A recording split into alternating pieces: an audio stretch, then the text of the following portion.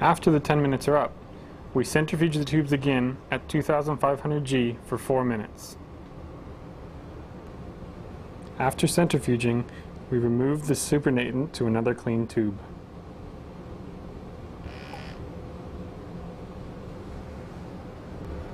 Next, we add 4 milliliters of solution C3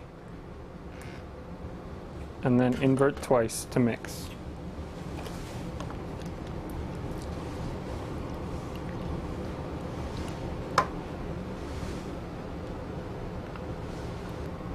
Next, there is another 10-minute incubation in the ice. Solution C3 is a chemical purification agent, precipitating out other organic and inorganic materials from the DNA still in solution.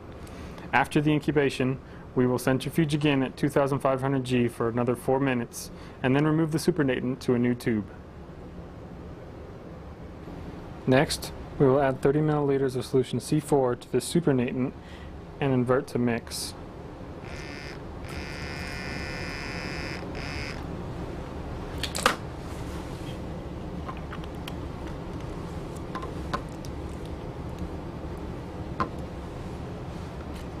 This solution is a high salt solution which facilitates the binding of the DNA to the silica spin filters.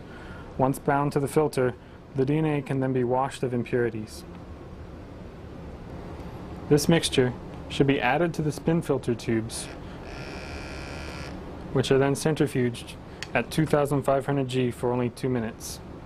This centrifugation step is able to pull down the liquid through the filter, and all the DNA present is bound to the filter on the way through. However, as you can see, we have more liquid than is able to be poured onto the filter at one time, so this step involves usually about 3 centrifugation steps, in between which the liquid that has passed through the filter can be poured into the waste. When pouring out this liquid, you must be mindful of where the filter is and what it is touching. The DNA we want from the soil is bound to this filter, so placing it on the counter or somewhere that may contaminate or denature the DNA is something that should be carefully avoided.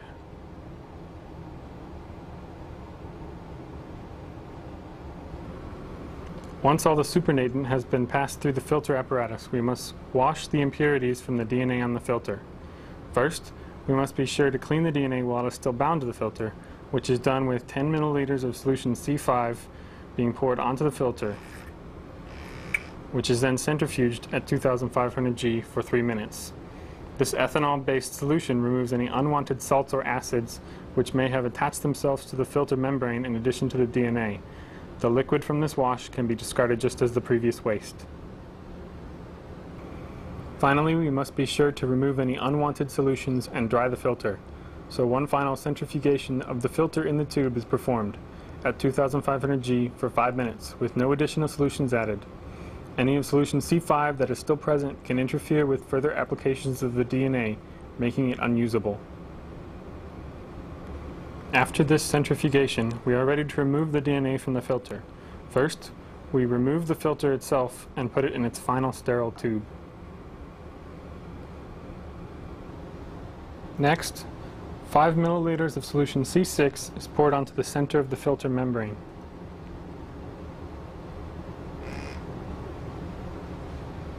This solution is called the sterile elution buffer and is able to remove the bond that is holding the DNA to the membrane. The bond was formed under extreme salt conditions, and the buffer is able to remove these conditions, releasing the DNA. With solution C6 on the filter, centrifuge the tube for 3 minutes at 2500 G and then remove the filter. The solution left in the tube is your final DNA product and should be stored at -20 degrees Celsius. If this DNA is being transported to another facility for further procedures, it is recommended that the package also contain some dry ice to keep the DNA frozen during the trip.